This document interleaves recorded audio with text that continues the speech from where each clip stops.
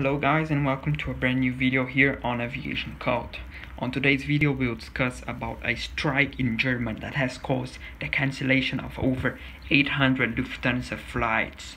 The German airline Lufthansa cancelled about half of its flights planned for Tuesday after the Verdi union representing public sector workers said it will extend strikes to airports to apply more pressure in pay talks. Verdi is asking for 6% pay rise for about 2.3 million employees in various public sectors in airports across Germany.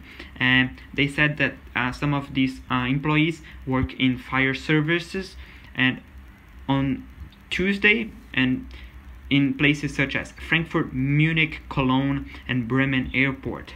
And obviously, Frankfurt and Lufthansa are two of the biggest Lufthansa hubs, and the German airline has said that it will cancel more than 800 of a planned 1,600 flights for tomorrow, which is Tuesday, or today if you're watching this video on Tuesday.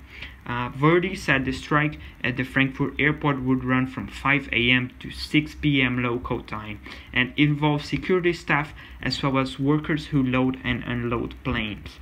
So this is not a pilot strike, it's more of a ground crew strike. And this strike means that Lufthansa will lose a lot of money.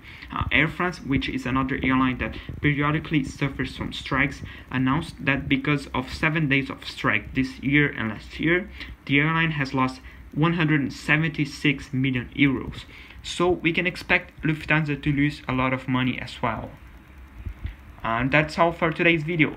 Thank you so much for watching, and if you enjoyed, please leave a like and subscribe for more. Thank you, and I'll catch you on the next one. Bye.